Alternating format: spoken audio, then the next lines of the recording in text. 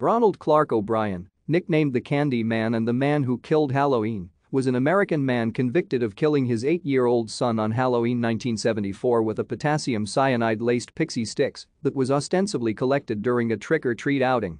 O'Bryan poisoned his son in order to claim life insurance money to ease his own financial troubles as he was $100,000 in debt. O'Bryan also distributed poisoned candy to his daughter and 3 other children in an attempt to cover up his crime. However, neither his daughter nor the other children ate the poison candy. He was convicted of capital murder in June 1975 and sentenced to death.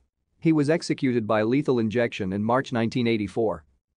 O'Bryan lived with his wife Dainine in Deer Park, Texas, with their 2 children, son Timothy and daughter Elizabeth. O'Bryan worked as an optician at Texas State Optical in Sharpstown, Houston. He was a deacon at the Second Baptist Church, where he also sang in the choir and was in charge of the local bus program. On October 31, 1974, O'Bryan took his 2 children trick-or-treating in a Pasadena, Texas, neighborhood. Thank you for watching. Like and subscribe if you would like to view more of our videos. Have a nice day.